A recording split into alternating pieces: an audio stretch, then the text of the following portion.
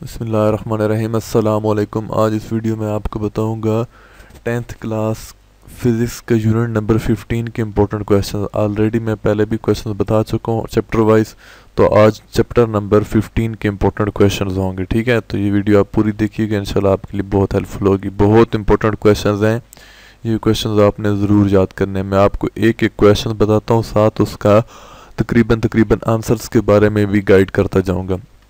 Question number 1 देखें।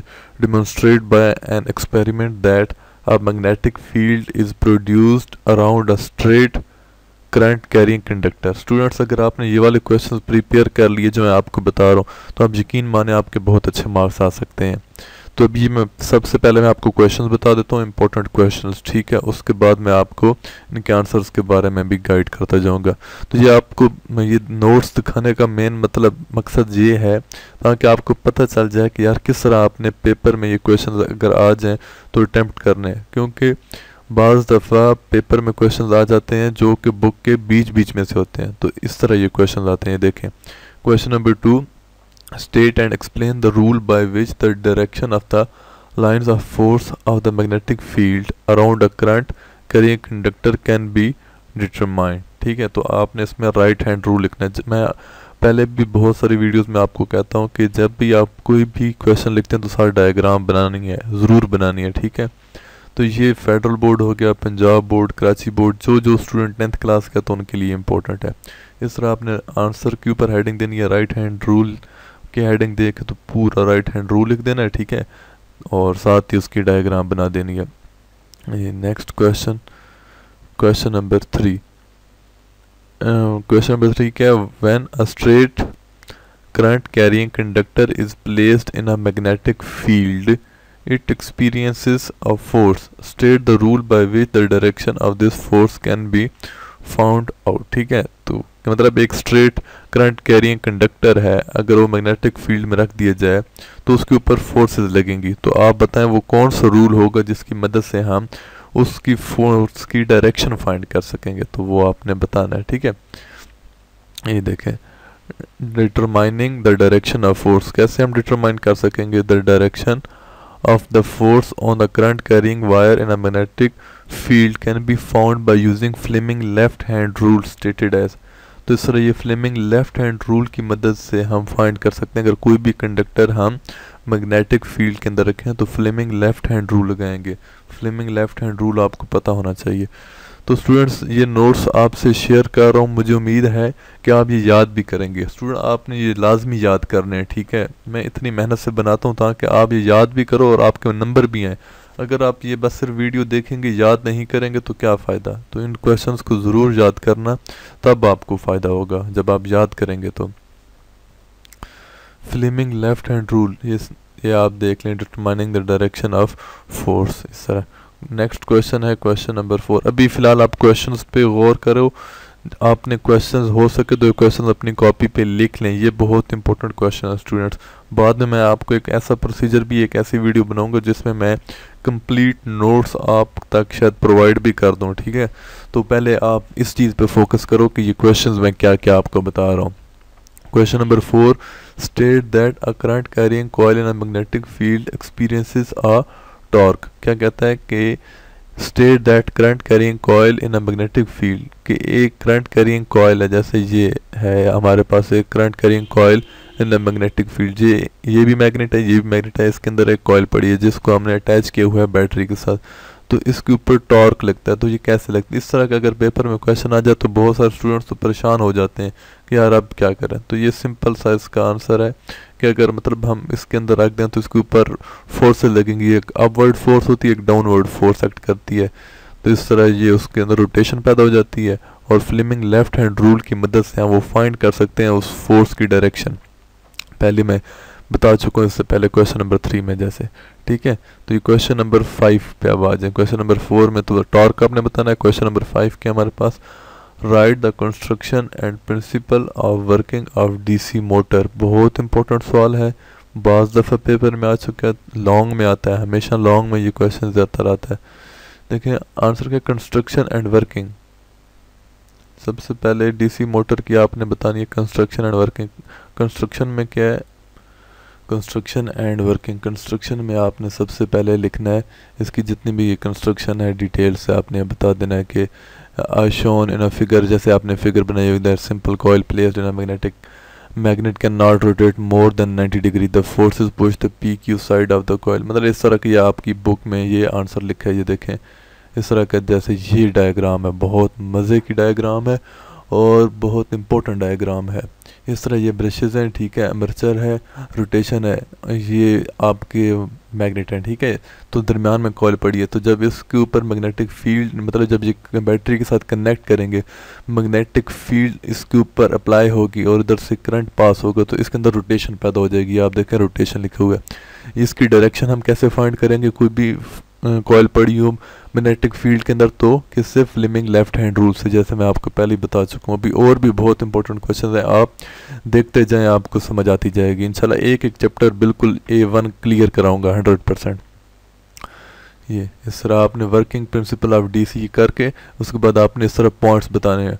Points में आपने इसके वो लिखने हैं कि ये क्या क्या है, ठीक है। ये जैसे स्प्लिट रिंग्स क्या होते हैं, बहुत दफ़ा पेपर्स में या MCQs में आपसे पूछ लेते हैं कि स्प्लिट रिंग्स क्या होते हैं, ठीक है।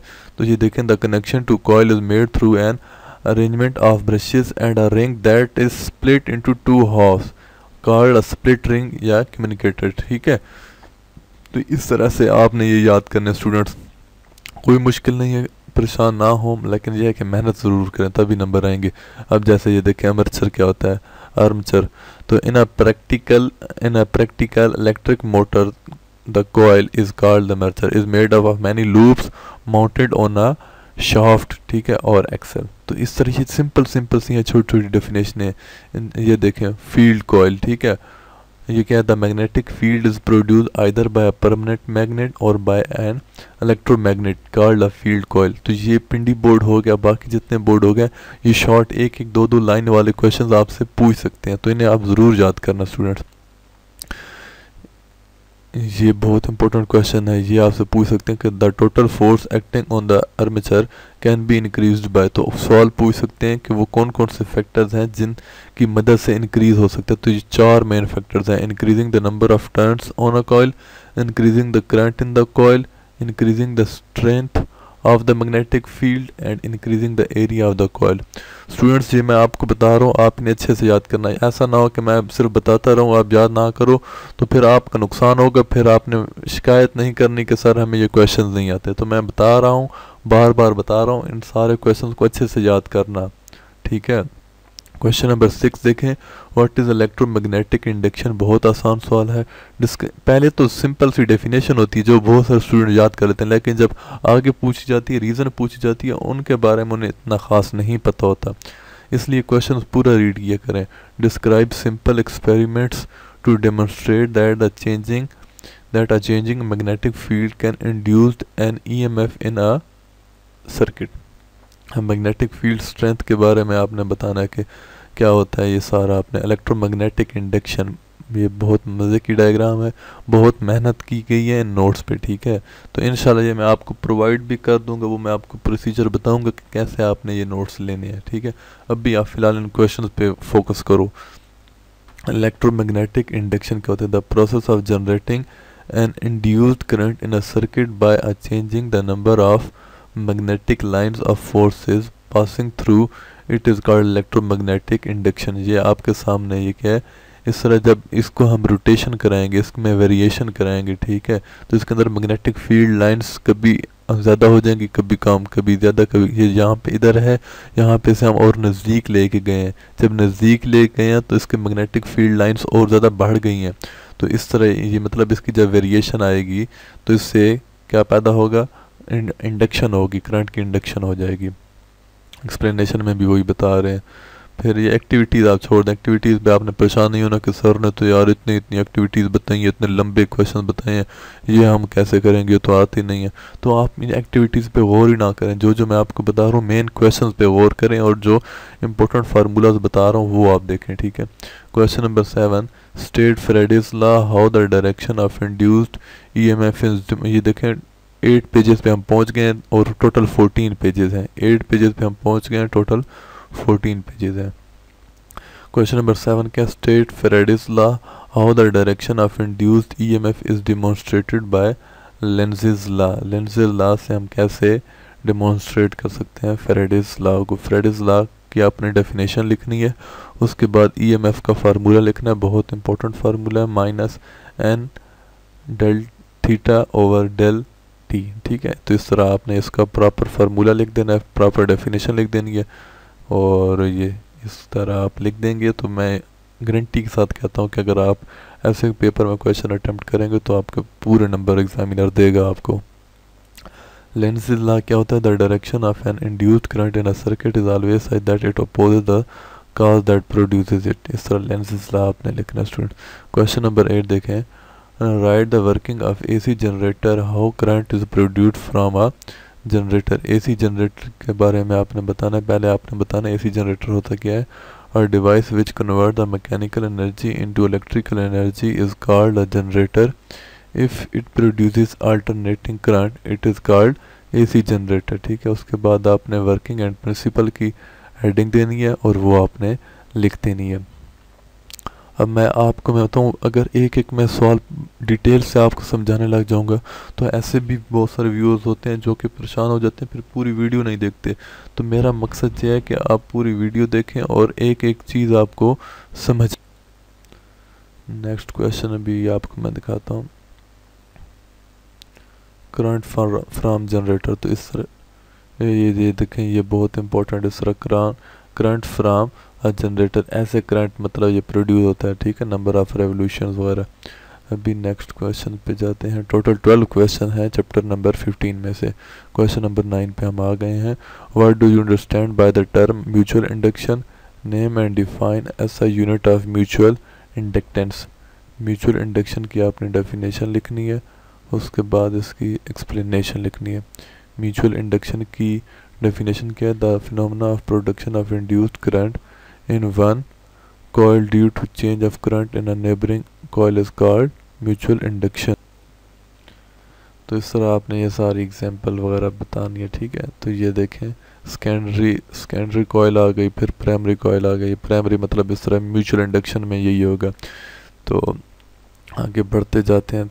मैंने और आपके लिए इसके बाद नेक्स्ट चैप्टर के लिए इंपॉर्टेंट क्वेश्चन बताऊंगा, उसके बाद इस तरह पूरी बुक के कंप्लीट कोर्स में आपको बताने लगा हूँ। ठीक है, तो आपको मिलेंगे कहाँ पे, ये मैं आपको एक दफ़ा थोड़ा सा गाइड भी कर दूँ ताकि आपको पता चल जाए। ये होम है, होम के साथ वीडियोस के साथ प्लेलिस्ट में आपने जाना है। ऐसी प्लेलिस्ट में जाएंगे, यहाँ पे आपको नज़र आ जाएगा 10th। ये देखें, 10th class physics complete course ये मैं अपडेट कर रहा हूँ। पहले भी मैं 5 चैप्टर्स बता चुका हूँ, इंशाल्लाह ये आज भी बताऊँगा, तो आगे भी आपको पता चलता जाएगा। BCPM साइंस आपने चैनल ओपन करना है, वीडियोस के साथ प्लेलिस्ट में जाएंगे, ये फोल्डर बना हुआ है, इस पर क्लिक करें और तमाम इंपॉर्टेंट क्वेश्चन यहाँ से आपने देख लेने हैं।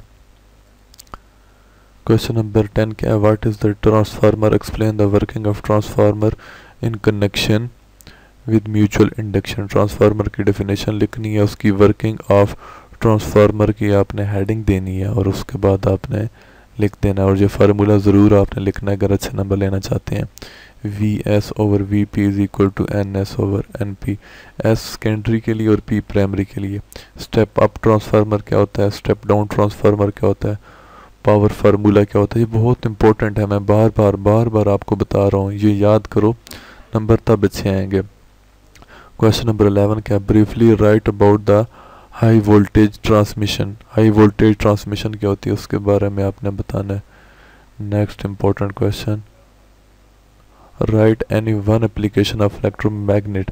इलेक्ट्रोमैग्नेट की एक एप्लीकेशन लिखें, तो इलेक्ट्रोमैग्नेट की आपने डेफिनेशन वो बता देना होता क्या है, और रिले क्या होती है आपने बताना है। इंशाल्लाह मैं नेक्स्ट वीडियो में आपको और इम्पोर्टेंट क्वेश्चन बताऊंगा चैप्टर नंबर 16 के, इस तरह 17, 18 तमाम चैप्टर्स के। अल्लाह ताला आप तमाम स्टूडेंट्स को कामयाब करे। Thanks for watching. अल्लाह हाफिज़।